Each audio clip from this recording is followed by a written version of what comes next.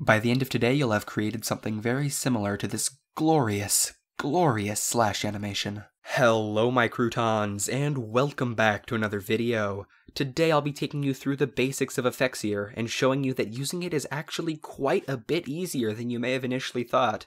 Let's get started. Now, before we get to the teaching, I do want to mention that Effekseer has a decently sized library of sample animations. However, please leave them as that.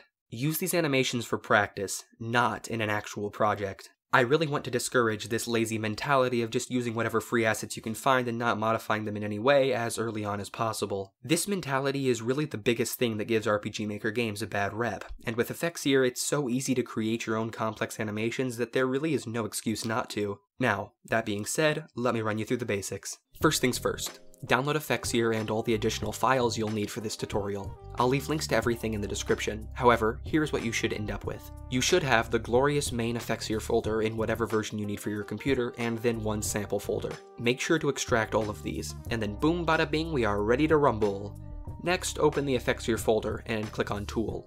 From there, navigate to the effekseer.exe file and double-click it. And just like that, we are ready to make some sexy animations. Now, for this tutorial, I'll basically just be covering the basic section of the Effekseer manual, which can be found by clicking on Help and then clicking on Manual. This documentation is rather helpful, though a tad difficult to follow at times, hence why I made this tutorial.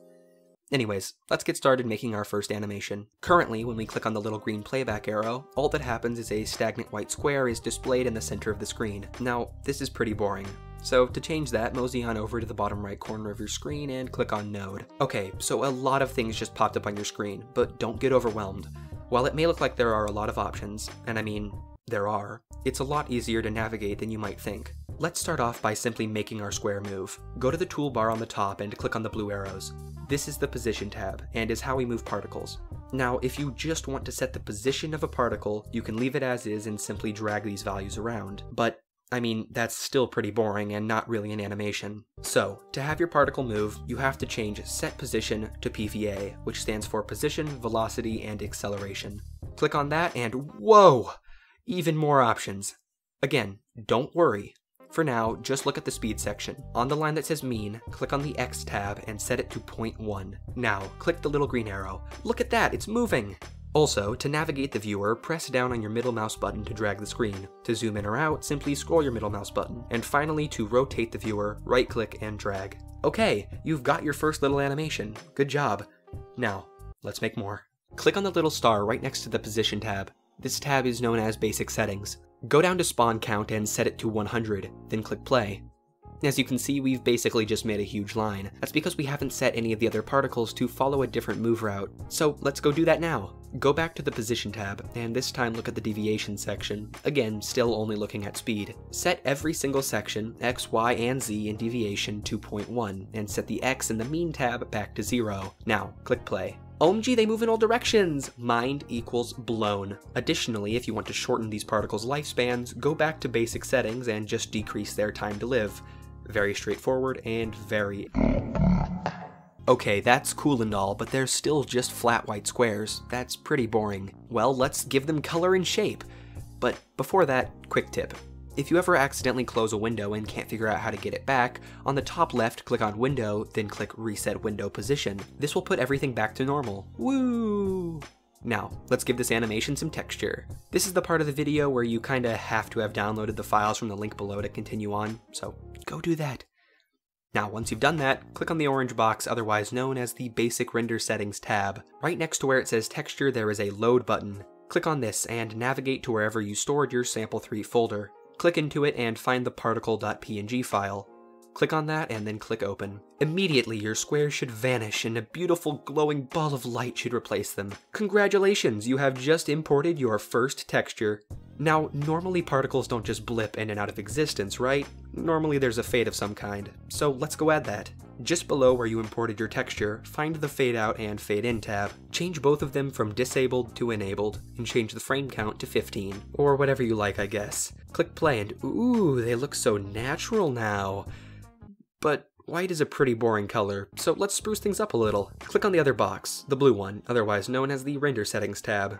If you want all of your particles to just be one color, then just go to the Color All tab and pick what color you want, either by inputting values or by selecting it on the color wheel. But again, only one color is kind of boring, so let's make it choose a color at random. Go to where it says Fixed and change it to say, well, Random. From here you can set a min and max value, and Effekseer will randomly pick colors from in between them. If you want access to all colors, just make it a min of black and a max of white. You can also fiddle with the opacity if you like.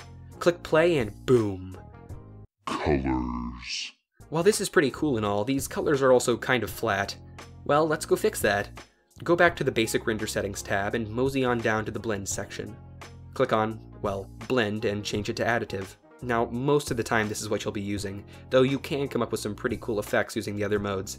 Anyways, that's it. You've got colors and shape. Congrats! That was pretty damn epic. But did we rotate the particles? No. Did we enlarge them? No. Well, I guess that means we're still pretty lame. To do this, let's get a fresh start. Save your current project somewhere. Personally, I created a folder inside of the official Effekseer folder to hold all my projects. After you've saved your project, click File, select New Project, and let's get rolling. Select your node, and then click on the tab with the green arrows, also called the Rotation tab. Just like with Position before, let's change Fixed Angle to PVA, and then in the Angular Velocity section, change the mean of Z to 5. Now, you'd think this would work, but nope, you click play and nothing changes. Why is that? Well, it's because you didn't go into the Render Settings tab and change the configuration from Billboard to Rotated Billboard, dummy.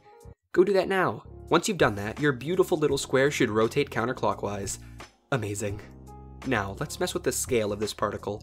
Go to the conveniently named Scale tab, and again, change it to PVA. No, wait, I pranked you! You actually have to change it to PVA single, you fool! Ha ha ha ha ha! Yeah, change it to PVA single and then input 0.01 for the expansion speed. Also, make sure you made it 0.01 in the mean section, not the deviation section. Anyways, click play and now your square rotates and gets big at the same time. This is epic gamer moment. Okay guys, I've got to come clean. I just can't keep up this facade any longer.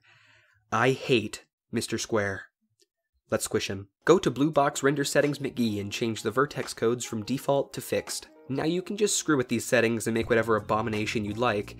However, I shall be a merciful god and just make him a rectangle. There are some additional steps you can take if you want to turn this into something that looks cool, but I'd rather move on to making the more complicated cool things like an epic/animation, coming soon to tutorials near you. Again, I'd recommend making a new project for this one.